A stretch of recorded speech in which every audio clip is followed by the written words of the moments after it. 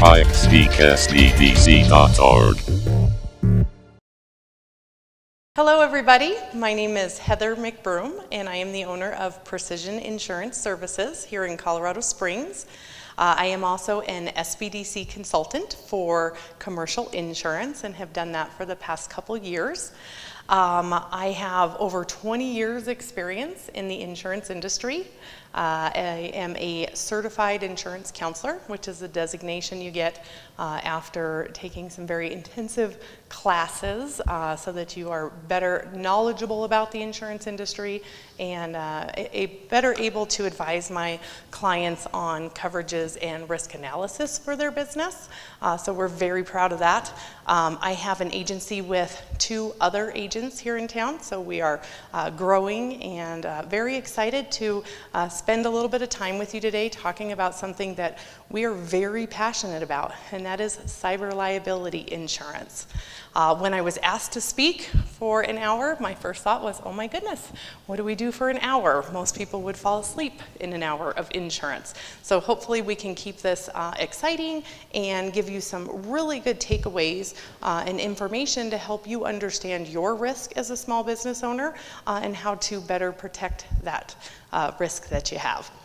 My first conversation I have with people is, who has a cyber risk? And I think there's a misconception out there as to who has this risk. It is any business that utilizes the internet for your business, for doing business with your clients, for doing things in your own business, whether you're business to business, whether you're business to consumer, or whether you're business to government. If you're using technology to conduct or transact your business, you absolutely have a risk that you need to be looking at to make sure that you understand not only your cyber risk internally, how that affects your customers, and then what your current laws are regarding that cyber risk that you may have.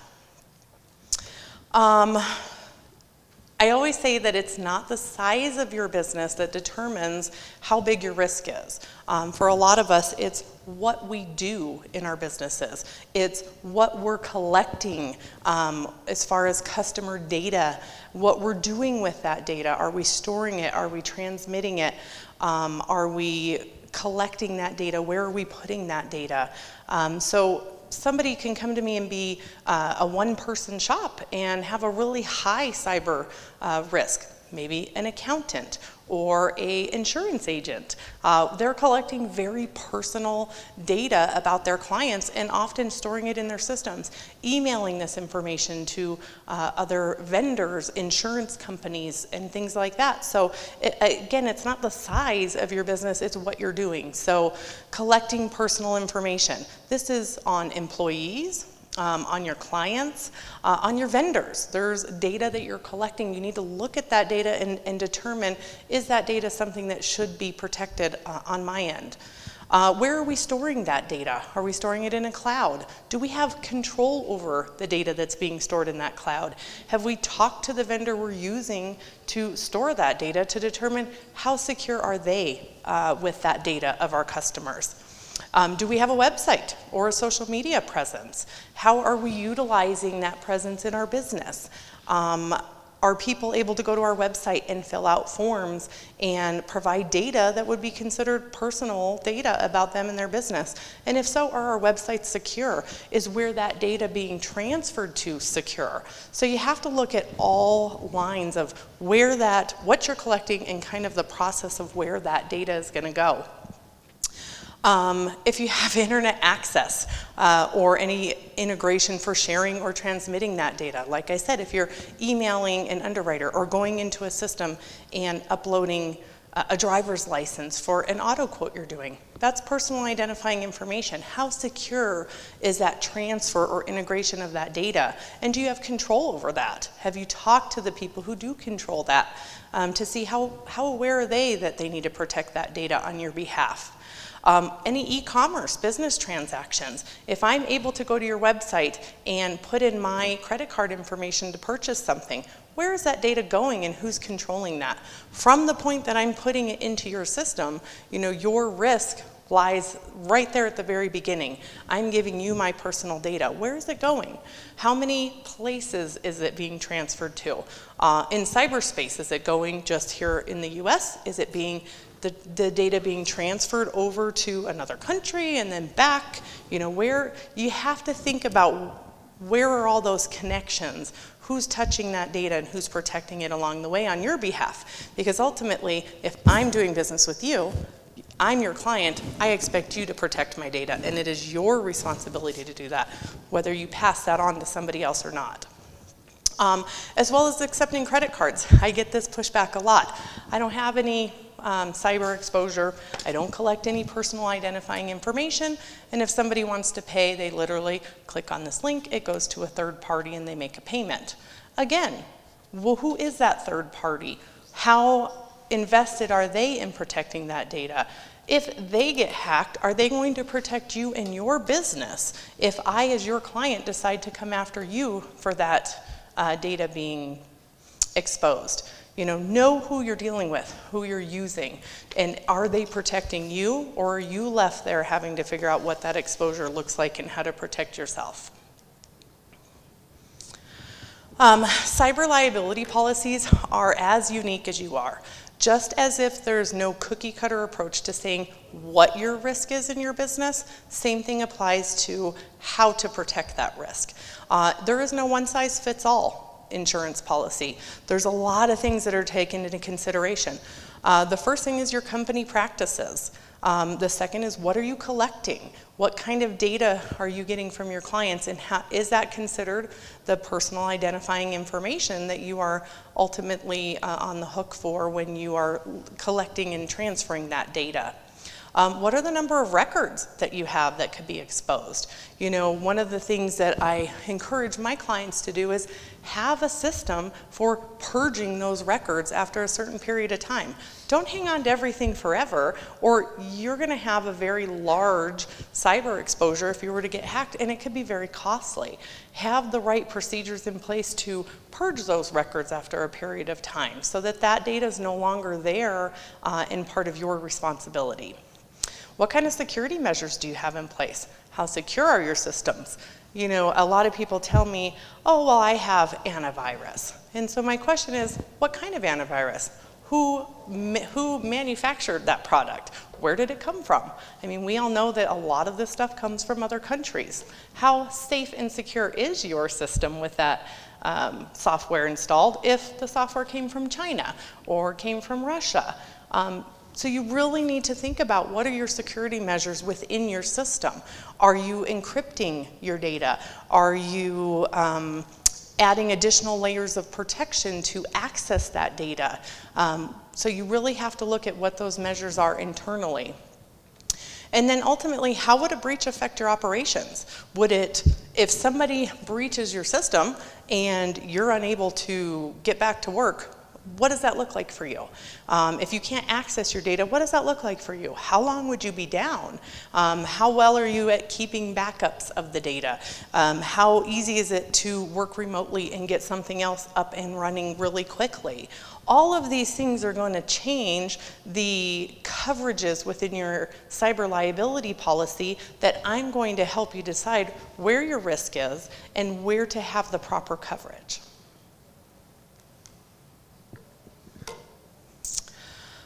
We always talk about what are some of the digital assets that we have in our systems.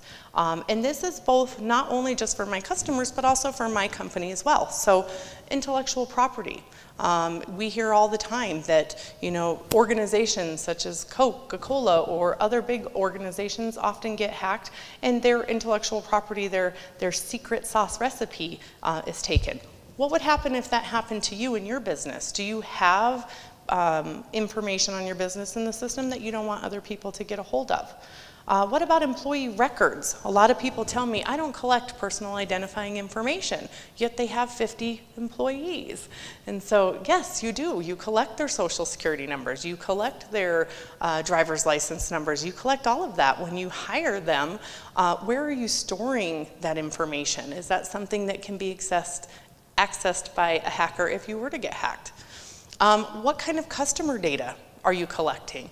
For industries like mine, where we're in a financial industry, I collect a lot of data on my customers, EIN numbers and social security numbers and taxes and things like that. So those are really important things for me to protect for my clients. Financial statements. This could be for your clients, this could be for you internally, and then different media files. You might have things that you have developed in your business that are proprietary to your business, and you don't want other people to have those files to recreate things that you've already created. You know, it could be as simple as having slides like this that we've developed for teaching in different platforms. This is not something I would want somebody else to get their hands on and be able to put their name on it and mark it as their own. So you really have to look at what is in your system that you really care or that really needs to be protected. Once you've done what I call the internal audit, and oftentimes, you know, this is a hard thing to do. So people ask me, where'd you get all this information? How do you know what's in your system? How are you so aware of what you need to do? And to be honest with you, as a small business owner, I relied very heavily on the SBDC to help me. From the very beginning of opening my class and taking a very introductory Cyber 101 course with Rodney to doing a 13-week in-depth analysis of my business and how it relates to cyber attacks and cybersecurity and developing a cyber plan. I have pretty much done it all, and that's because it's very, very important to me as a business owner that I protect that data that I'm gathering for my clients. And I'm not going to say this happened overnight. It's a lot of work. It's a lot to look at. It's a lot to think about. There's a lot of things to check off your list as you're going down to identify ways to just make your system a little bit more secure than the next person. I don't ever say you're unhackable. Everybody can get hacked. Most hackers will stop if they've hit a roadblock a few times, and they'll move on to the next business, the one that's not conscious about their data, the one that's not putting in security systems. So it's important to me to make sure that I've done what I can as a business owner. After that, then I come to my insurance agent, and this is where I work really closely with my clients to identify with the work that they've done, where does their risk lie, and how do we properly insure them against that risk. So the first thing you need to understand about cyber liability insurance is there are two different types of coverage. And these are not always on every single policy. So you need to be aware of what the difference is between the two and be able to ask questions to your insurance agent if there's something that you're missing or that you don't see that is of concern for you and your business. So the two types is first-party coverage and third-party coverage. And we're going to start with first-party coverage to kind of identify what those coverages entail. I like to refer to first-party as internal coverage. This is going to cover me, the business owner, when chaos happens, when I have realized that I've been hacked. And these are some of the situations that could result in a first-party cyber loss. The first one is a virus in your computer system. There's many times that as a business owner, I have seen people say, oh, I have the blue screen of death on my computer. And they go out and they buy a new computer, but they don't patch the system. So things like having a virus in your computer system are very serious. That is an indication that your system has been hacked and you need to stop their entry into your system, not just ignore it and move on. Any sort of security breach, a ransomware infection. We are seeing more and more with COVID and going home to work and being on unsecure systems, people getting hacked and actually having to pay ransom in order to get their data back from these hackers. So that's something that could be covered in a first-party cyber loss. Extortions. Demands for money, demands for things to get your data back. Websites infected with malware. Oftentimes we'll go to a website and it says it's not secure, or the system says, you know, if my system's secure enough that says, hey, this is not a secure website and there's some information on here that we don't think is safe, so we're actually not going to let you go to that website. So really important to make sure that your website is not transferring malware to your customers that are going to the website. Theft of your intellectual property could cause a cyber loss. Theft of money or other securities. You know, you think your staff knows better than to, you know, answer an email for what appears to be you asking for money. But in all reality, most employees just want to do the best job that they can. So they see that coming and they go, oh my gosh, Heather's busy, she's in a meeting and she needs me to go ahead and transfer, you know, $500 in gift cards, or go get $500 in gift cards and then mail them off to here. You know, they may not think that they're doing anything malicious or dangerous to you. They're trying to be helpful, and that's just human nature. So you need to know that that's probably a big risk for your company, is somebody trying to let them know to try to steal that money. And that's something that can be covered on a first-party cyber loss. And then denial of service. Just last week, there was a company that did internet or telephone systems, and they suffered a huge denial of service. For many of us, that meant we had no phones for a couple days. We didn't have internet for a couple days. To get their service back, they were asked for $45 million. Well, I don't know about you guys, but I certainly don't have $45 million. So again, with my cyber liability policy, this is a loss that could be covered under that first-party coverage.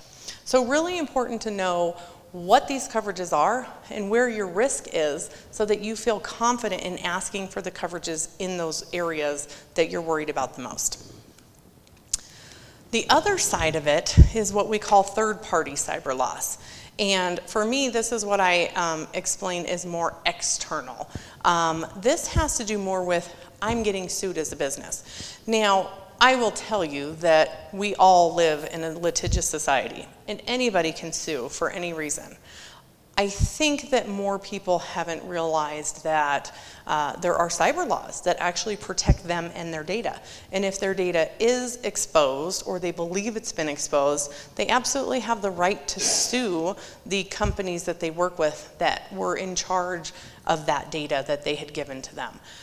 As time progresses, I think we'll see a lot more lawsuits around this. And so it's really important to understand that if your policy doesn't have any third-party coverage and you were to get sued, you don't have any defense coverage. And they're probably not going to cover a lot of those things that you're going to need in the event that you have been sued. So again, I think we'll see a lot more of this as time progresses, just knowing kind of how people are when it comes to suing for things anyway. As these lawsuits increase, these third-party cyber losses are going to increase as well. So some of the things that people could actually sue you for and would be covered under this third-party cyber loss is unintended disclosure of their information.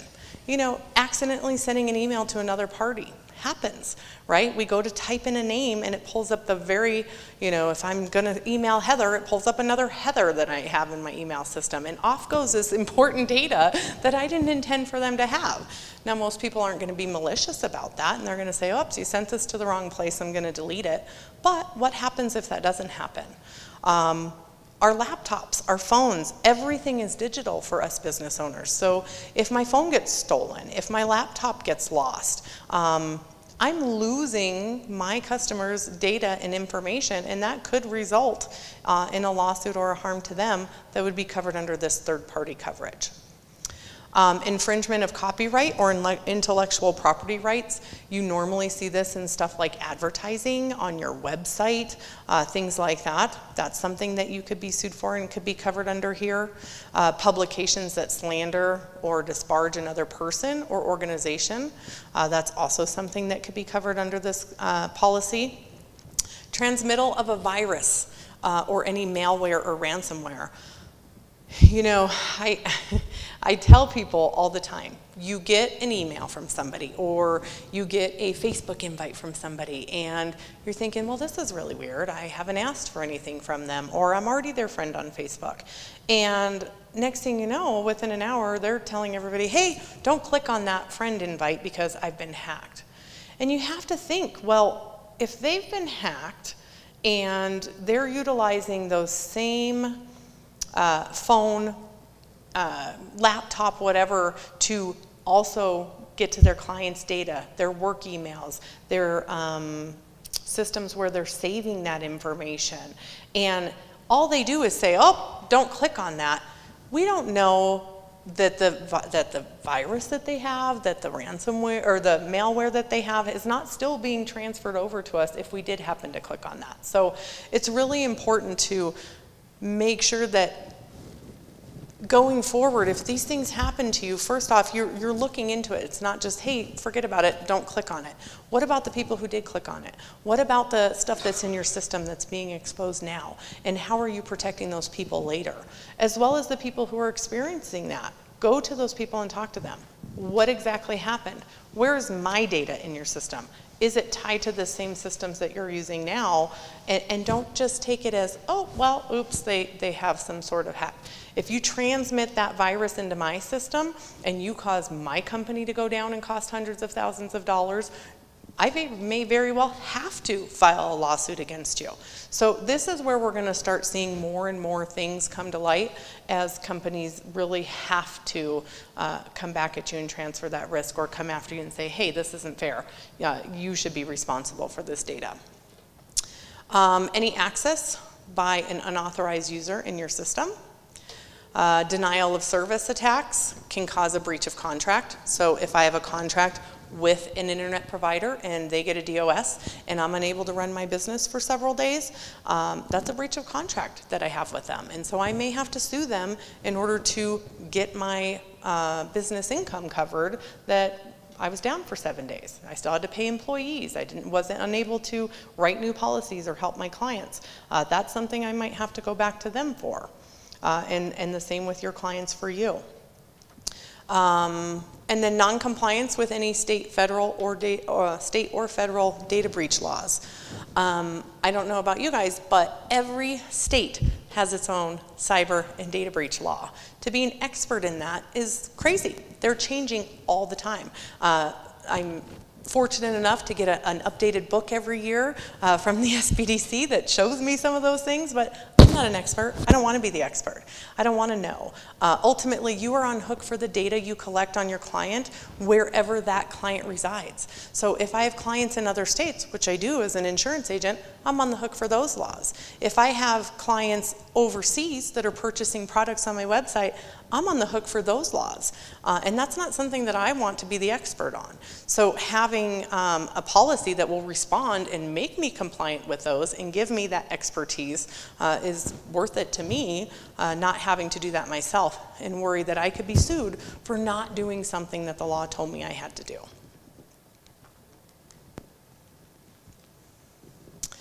Now, there are several ways to get cyber liability insurance coverage. There are many carriers out there that offer this product. What I will tell you is none of them are the same. In fact, I get asked often to compare policies from one carrier to another to determine who has the better coverage. And out of all the policies that I compare on a regular basis, cyber liability policies are the hardest to compare because the coverages are not the same. The terminology is not the same. The definitions are not the same. And the coverages are not the same. So it's really hard to look at one and the other and determine which one is better. Again, we have to go back to what is your risk to determine which one's better for you. But you can get what we call a monoline manuscripted policy from a carrier. This is where the carrier says, all right, this is our policy, this is our forms, this is how we want to cover this part of the industry. They are usually by themselves, that's what monoline means, so it's a policy all on its own. They're usually more robust because these carriers have actually thought about the exposure and thought about the proper ways to cover those exposures. Another way that you can be covered is throw in endorsements on an existing policy. So a few years ago, we saw carriers saying, okay, well, we know that there's data breaches going on and that there's laws and this is evolving. So what we're going to do is we're going to throw in a little bit of coverage for you on your general liability policy. And hey, we're not going to charge you that much, maybe $100 for the year, and we're going to put it on every policy. So everybody gets cyber coverage. So may be okay for your business, more often than not, it's not enough coverage. So don't just assume because you have a policy that says you have some data breach coverage or some cyber coverage on it that you're covering your risk appropriately. You have to talk to your agent. You have to be able to explain your risk to your agent for them to explain to you how to be properly covered.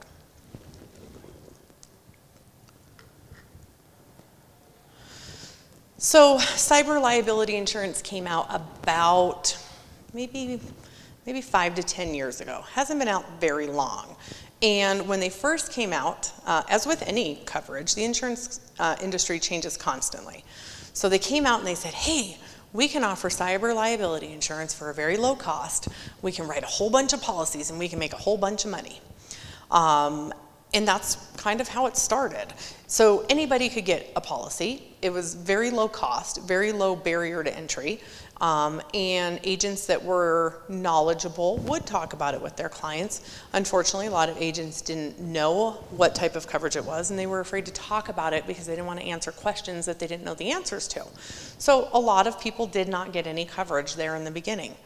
Now, fast forward 5 years, we have seen incredible increases in hacks. We have seen incredible increases in ransom requests, and now carriers are experiencing many, many more claims. So as with anything, as the claims go up, the pricing is going to go up, as well as some of the things that the insurance companies are going to look for. So no longer can I write an insurance cyber liability policy if you don't have some controls in place. So again, this is where it becomes really important that if you don't know anything about how to protect that data, that you connect with the SBDC, get some free consulting, take a course so that you can get some of these controls in place before you even try to cover yourself with the liability insurance. Because at the end of the day, I'm not going to be able to move forward with even getting you a quote. One of the things that they do require now is double factor authentication. It's not a wish, it's a demand. And that's because you are less likely to have somebody get into your systems if it has to text you every time somebody tries. So it makes perfect sense why they would want that. They need to they want you to mitigate the risk so that they can try to keep these premiums low. They want backup procedures. They don't want to, again, they want to mitigate the risk. They don't want to pay out to recreate years and years and years worth of data because you never back up your data. That can be very costly to an insurance company. So now they're requiring that you have backup procedures. They know that your number one risk are your employees, and so they are actually requiring employee training procedures now with some carriers, saying that you must educate your employees on what does a phishing email look like, that you would never request them to go do anything or send money or anything via email, that you would come to them in person and educate them to make sure that that risk stays on the lower end for those insurance carriers. Some of them want a cyber risk management plan. They want to know incident response plans. They want to know that you are knowledgeable enough to say, if something happens, this is immediately what we do. It's very important. It's going to limit the claim in a lot of different areas, including the PR part of your policy. So they're looking at this and saying, how well do you know what you're going to do if something happens? How quickly are you going to call us? How quickly would you notice if something happens? Firewalls is an absolute mandatory now to have a cyber liability policy. They're not going to insure against just wide open systems. So again, knowing if you have a firewall and where you're getting that firewall from is going to be really important. They're looking at vendor management controls. They want to know, who are your vendors? Are you talking to them about these type of things? I've had clients tell me that they don't feel comfortable calling Square and asking them, hey, if you're hacked, what happens to my customers' data, and are you protecting me? Well, if you're not comfortable, then you shouldn't be doing business with that vendor. So they're looking at that now and saying, hey, who do you do business with and what kind of controls are in place? And then encryption of data in emails is an absolute must anymore. And that's because you can stop that personal information from even being seen by the hacker if you're encrypting that data correctly. And so these are just some small things that you can do to help make that data more secure. Again, it doesn't make you unhackable, but it's going to help you make your systems more secure. It's going to help you protect your customers' data, and it's going to make you eligible to be able to go to an insurance company and say, hey, I know the risk is there and I don't want to deal with this, so please cover me in the event something happens.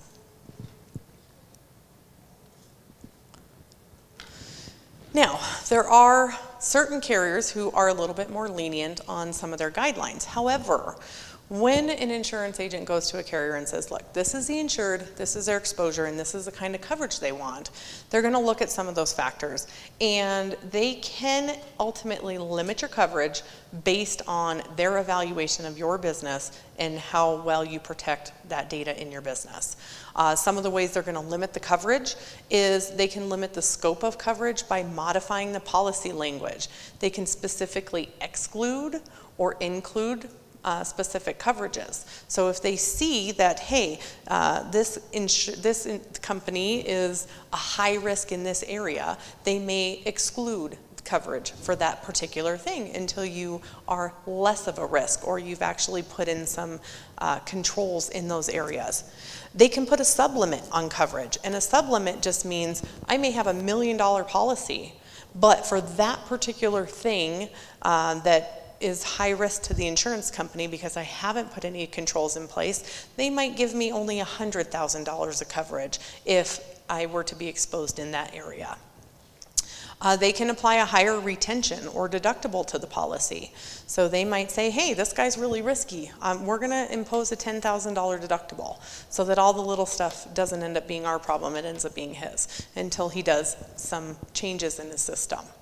And they can charge additional premium. So oftentimes, I don't see the price until the underwriter has reviewed the risk. So if I come to them with a risk that I've worked with, we have controls in place, we understand our exposure, we've done everything we can on our end, the premium that the company's going to offer is going to be a lot less. If I come to them with a risk that just doesn't have any controls in place, doesn't really know, this is their first time kind of even exploring this option, you know, their rate may be double, triple what the other guy's rate is. So really important to keep that cost low and know that that's something that they look at.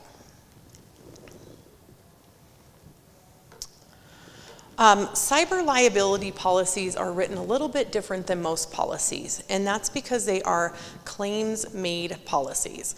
And the only thing that you need to understand is a claims-made policy means the policy that you have in force at the time the claim is made is the policy that's going to respond to that.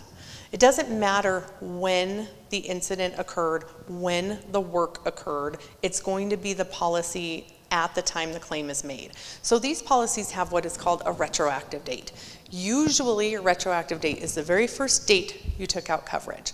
Hopefully that date was before you actually started working in your business and working with clients.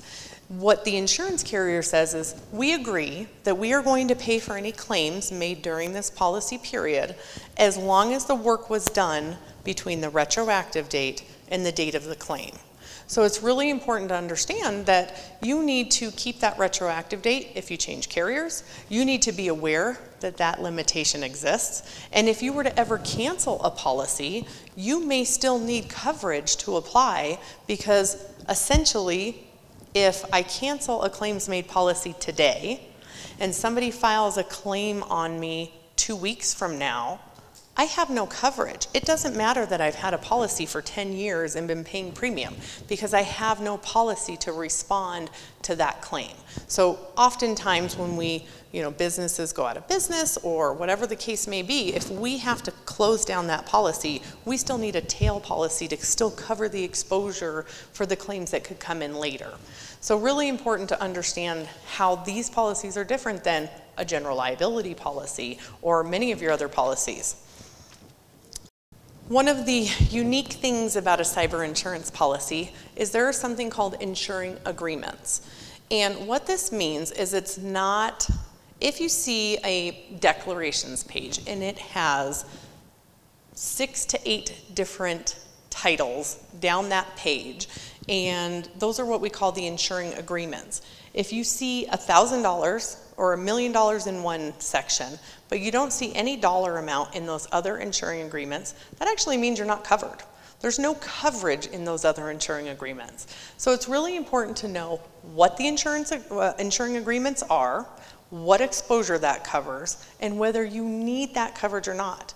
We don't want you paying for anything you don't need, but we certainly don't want you left exposed in areas for coverage that you did need and have you think, well, I have a cyber liability policy and I have an agent, so I must be covered properly. You need to know how to look at these policies and determine, are you getting the coverage that you need?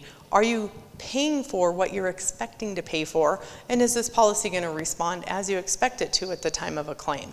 So we're going to briefly go through a couple of these insuring agreements to kind of give you an idea of what they are and what's kind of included in them. One of the first ones you'll see, and again, terminology changes based on carrier, policy, stuff like that. So the first one is a security breach expense. This insuring agreement is going to cover things like the cost that to establish if a breach has occurred. So I have to call my insurance company. I think that something's happened. I'm not really sure. They're going to hire an investigative team to go in and go through all your data and figure out if you have been hacked, and if so, what was exposed. That can be very costly and very time consuming. The cost to determine any actions necessary to remediate the actions that led to a security breach. This could be shutting down an email system. This could be finding out, exactly where that point of entry is and closing it and making sure that they can't get into your system again. Again, can be very costly. Cost to notify all parties affected by the breach. In Colorado, our data security law says that if I have suffered a breach and my client's personal identifying information has been given up, then I have to, by law, notify them that this has happened. And I have to offer them a year of credit monitoring services. Well, if we have a system with 700 and something records in there, that can be very costly to notify each of them to pay for that. And that's something the security breach expense will pay for. Overtime salaries to pay employees to handle inquiries. Hiring an outsourced IT company to come in and help. I had a small business that was suffered a breach to their system the other day, and she said, hey, I can't comply with everything they're asking. One, I don't have the knowledge to do what they're asking me to do, and two, I don't have the time. So they offered her to hire and outsource a local IT company to come in and do that for her. Very beneficial so that she could get back to business and doing what she does. Call center costs. Sometimes if you have a lot of customers and you send out those notifications, you get a lot of phone calls afterwards. What does this letter mean? How do I protect myself? Yes, I want to get the credit monitoring. Well, do you want them calling the office? Do you want your office flooded with calls all day and having to stop what you're doing to deal with that? Or, could you have a call center that your insurance company provides, handles your customers for you? And then, of course, providing the credit monitoring to those affected by the breach. A 3 company credit monitoring for a year, could cost about $1,000 per person. That's a pretty big expense, especially if we're talking about hundreds of people that we need to provide that to. So that's another cost that can be covered under this security breach expense. Another insuring agreement is extortion threats. So if your system is hacked and you get some sort of threat, a threat for ransomware or whatever, first thing you need to do is validate the extortion threat. That can be very costly. So your insurance company can come in and hire the professional to validate that that threat is actually legit. Maybe you have to pay the ransomware. Maybe you have to get a loan. Well, this can cover the interest cost for any loan taken out to pay that. It will pay reward payments to an informant that leads to the arrest of the person who's responsible for the threat. And any other reasonable expenses incurred for independent negotiators or an IT firm to help with protection from future threats. as well as the ransom payments themselves. So going back to the example of the telephone company who needs their system. They have clients, hundreds of millions of clients that they have to provide a service to, and they now have to pay $45 million to get their system back up and running. Well, if they had a great cyber liability insurance policy in place, those ransom payments could have been covered under there. So really important to understand and look at, does your company have a possible exposure for this, and how much money do you need to cover that? Another insuring agreement is the replacement or restoration of your electronic data. This is going to pay for the loss to restore data if your data has been compromised from a cyber attack or has been taken or held ransom. Some people can mitigate this risk themselves. They can say, hey, our system does automatic backups every night. If something happens to the data, I'll just restore my backup. And that may be okay. But you need to know that if you see this on your policy and there's no dollar figure there, you don't have coverage for that. And that may be something that you don't want to self-insure on. So knowing that that's what that insuring agreement covers is really important. Business income and extra expense is also covered as an insuring agreement. And for some people, again, this risk may be very low, this may be very high. How fast, if you have suffered a cyber attack, can you get back up and running so that you're continuing to bring in money and run your business and pay your employees? Would you guys be dead in the water? Would nobody be able to work? Can you not get back up and running somewhere else? What kind of loss would that be? Is it peak season and you've lost hundreds of thousands of dollars?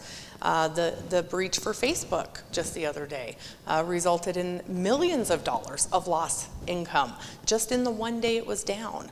What would that look like for your business? And how concerned are you? And are you properly covered?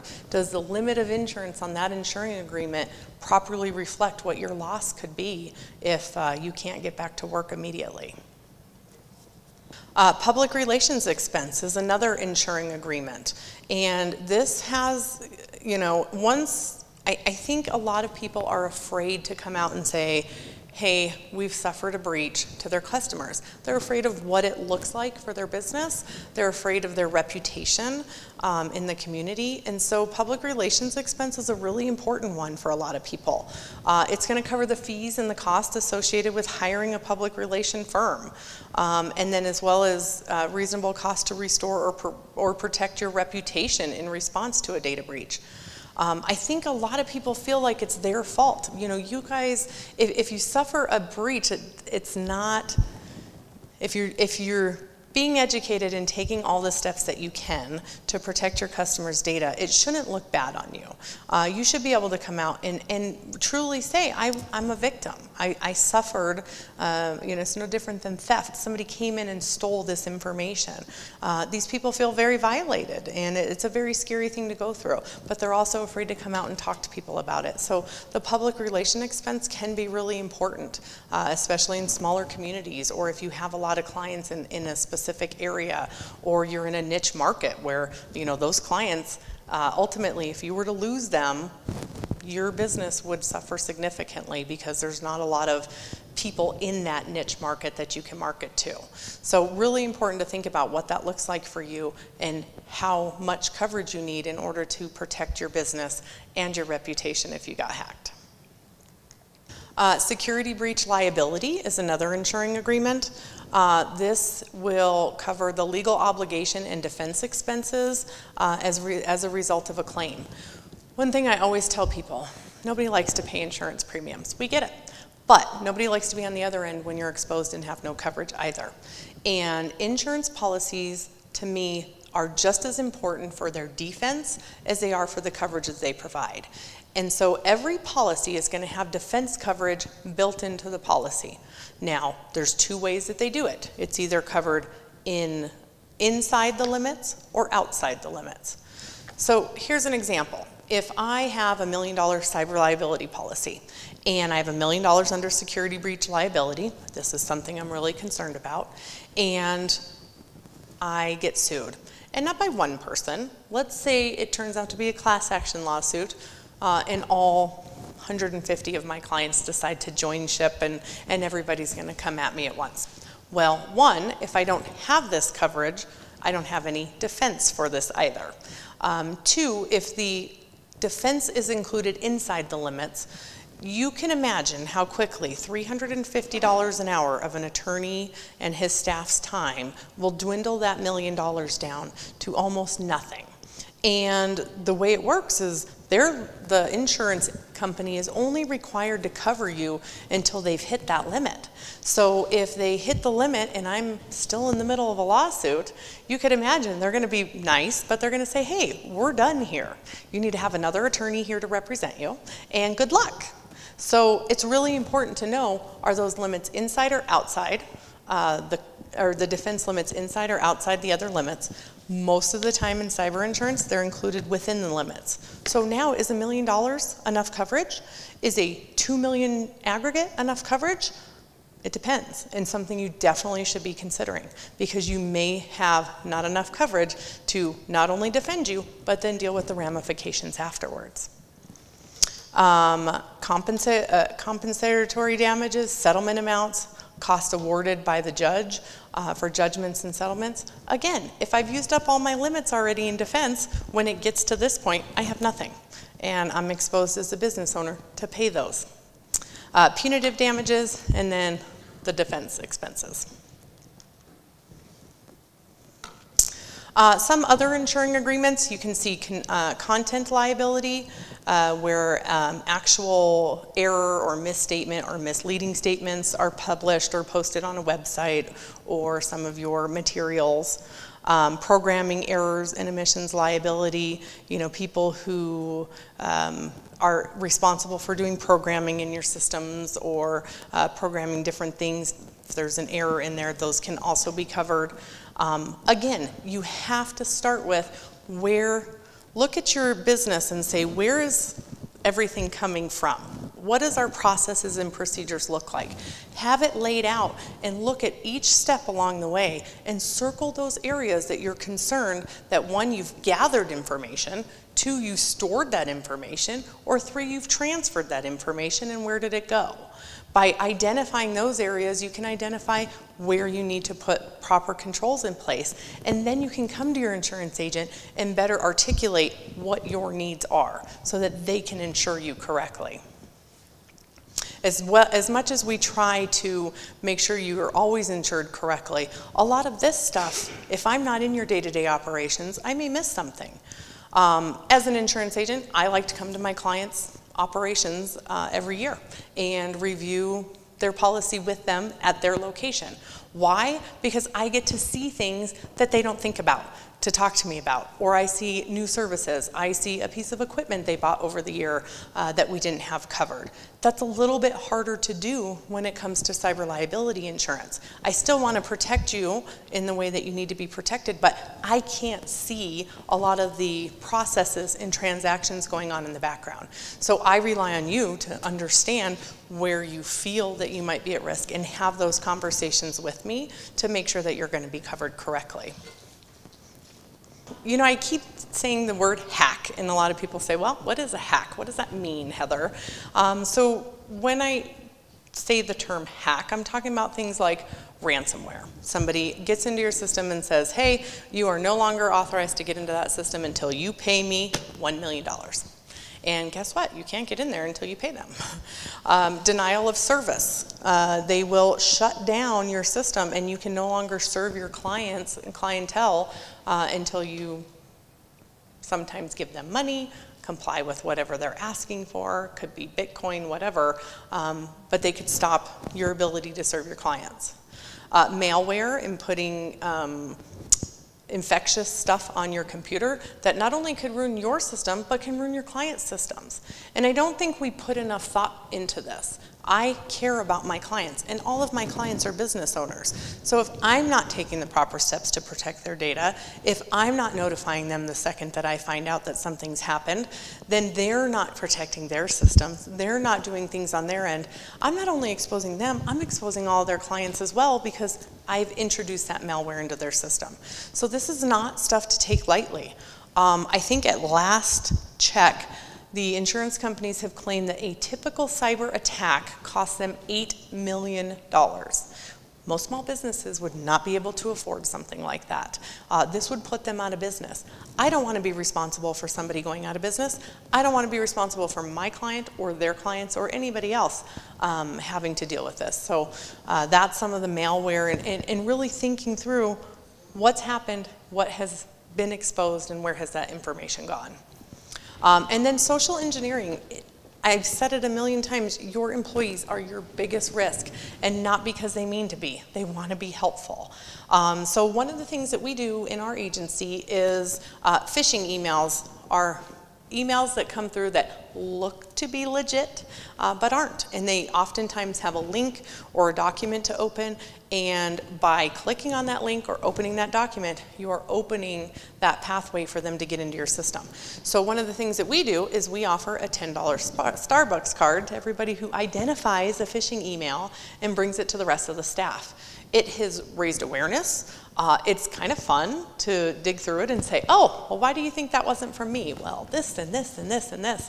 And they're actually aware and looking for it always because they want to be that person who brought it up and said, look what I got. So phishing emails is a really big exposure to your business, a good way that you could get hacked, and also something that you have control over as far as trying to educate your employees on. The funds transfer fraud, again, getting the email saying, hey, I need you to transfer money to this place. I'm really busy right now. Can you get in my system and do that? I educate my employees. You will never get an email from me requesting money or gift cards or anything else. If I need something of monetary value, I will pick up the phone and call you. So please, if you see an email like that, bring it to my attention. And then fraud against customers and vendors. Hopefully you're all hanging in there. I know insurance is not super exciting, but hopefully you're getting some really good information and some takeaways from this so that you guys can go back and figure out what you need to do on your ends. First party coverage, again, we're going to go back to the fact that there's those two types of coverage, and it's really important to make sure that your policy has both. And oftentimes it's not very clear unless you like to read policy, which we know most people who purchase insurance don't care to read the policy because that's not what they do, and it's not always in English. It's important to know that you're talking to your agent. Hey, you gave me a cyber quote. Does it include first party coverage? Does it include third party coverage? What insuring agreements does that include? If they can't answer that, is that an appropriate agent to be giving you an assessment on your cyber liability insurance? Or should you talk to somebody who is more educated and versed in that particular line of coverage? Because ultimately this is very important for you, your business, and your customers. So we talked about some of the things that the first party coverage does, the customer notification requirements, the purchasing credit monitoring, the investigation of the source, the business interruption. And what I want to do is give you an example of a claim that we had recently. So I had a customer who collects a lot of personal identifying information on their clients. And they were very proactive in wanting to protect that data, wanting to be aware, wanting their staff to be aware. They spent countless hours training staff. They spent countless hours in programs that they had created to educate all of the company. They spent money on securing their systems, making sure that their firewalls were in place, making sure that if people were utilizing company data, it was on company provided laptops, phones, things that they could control, that they had procedures and processes in place where everybody knew if you were on an unsecure system, you utilized the VPN that the company provided so that your data would stay secure regardless of where you were accessing that data. They did stuff like made sure modems were hidden from sight so that nobody could get into those systems. They paid for third-party monitoring of those systems. They did a cyber plan. Everything that they could do to say, I feel confident that I've done everything in my power to go ahead and protect the data that I collect and protect my customers. And first thing we did when we talked to them is we applauded them for even doing that. So many businesses, because we wear a lot of hats as business owners. We have a lot of stuff going on. And so we make these to-do lists, and sometimes this doesn't make the list, or sometimes it's really far down on the list. And this is so important to be looking at from the very beginning of getting your business started. And so we applauded them for doing everything that they had done. This was amazing. We were able to get them a very good cyber liability policy in place. It covered absolutely everything that they were concerned about. We knew all of their operations inside and out because they had a plan, and everything was laid out in that plan. So we knew what we were dealing with and how to properly cover it. And we gave them adequate coverage. Well, we get a call a few months later that they had an email that had made it through their system that said from Microsoft that there was suspicious activity in their email. And they were concerned. They didn't know what that meant. It was the first time they had seen it, and they called Microsoft, and they got somebody, and they didn't know either. And they weren't really helpful. So they called us and said, what do we do? And so the first thing we talked about was, if we don't know and you're concerned that there's somebody in your system, we call it in immediately. And I have to say, this was my first time on the claims side of it, where I got to experience how an insurance company responds and how they worked with my client and what the outcome was. And I was very impressed with the insurance company's response as well. So we wrote them a monoline manuscripted policy. It covered exactly what they needed it to cover, or where their concerns were. And this company, even though they're a London insurance company, they were on it immediately. There was teams of people. They had a response team. They had a legal team. They had their adjuster. They had a PR team. They had, I think those were it initially, all on a call immediately with them, with their company, with all of the people in their organization. Not only was it scary for them, it was scary for their employees. Their clients didn't know yet, but there was total internal chaos. And they got on the phone with them right away. They got on a Zoom call. They explained to everybody how they were going to jump right in. They calmed everybody down. I think that business was only down for about a day of total chaos, where they felt that they could get back to work and actually start to resume their operations. And for the owner, she didn't have a lot of knowledge on how to fix this stuff or what she needed to do. She knew she had clients all over the US. She didn't know what laws she was on the hook for. She didn't have the knowledge to go into the system and find where the breach had happened, or close it, or do anything else. And so she was able to rely on her insurance company to come in and handle it for her. And she was able to get back to work. And she was able to continue to make money in her business while the company did the work for her. They hired an outside IT firm to come in and do all of the things that they needed to be installed on the computers so that they could monitor it and see where the activity was coming from. They were able to go back and look at all of the data. Ultimately, what had happened was, internally, she had an employee who received a phishing email. And all they did was click on a link. And that was all it took. Now, she had already educated her staff. Should they have known better? Sure. But did they mean to do anything malicious? No. And so it's something she had to deal with. And in that click of an email, or click of a link, the hacker got into the email system. They went into the Microsoft account, into the admin center. They created a rule that said every email coming out of here will be forwarded to their email address, or whatever email address they spoofed it to be. And then they created a rule that any email from Microsoft identifying a security breach or suspicious activity to be deleted immediately. How this one got through, we have no idea, but luckily it did. Now, second it got through, she was smart enough to call and initiate something. What we had found is that it had actually happened 2.5 months prior. And she was never notified because they had set that rule to delete that email that should have notified her. So nobody was seeing suspicious activity going on. This is how sneaky they can be, in the background, doing what they do and taking that data. She was able to have her insurance company find everything, find where the source had come from, even down to the employee that had clicked on it so she could better educate that employee. They were able to shut it down. They were able to go back and look at the data and determine how many records were exposed and how many actually included personal identifying information and what states those clients were from and what the laws were for those states.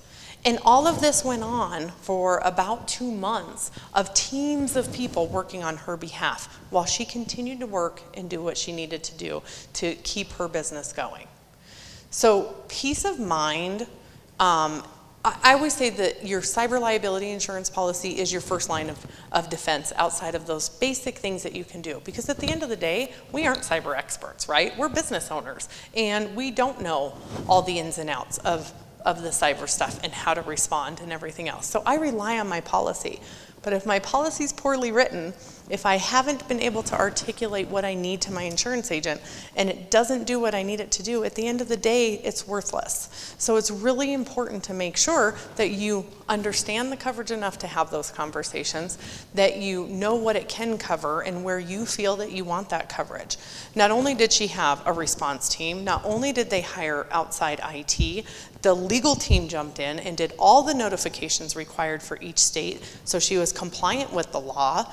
And now the PR team is jumping in and they're writing the letters to the clients and they're paying for the credit monitoring and they're helping maintain her reputation in the community.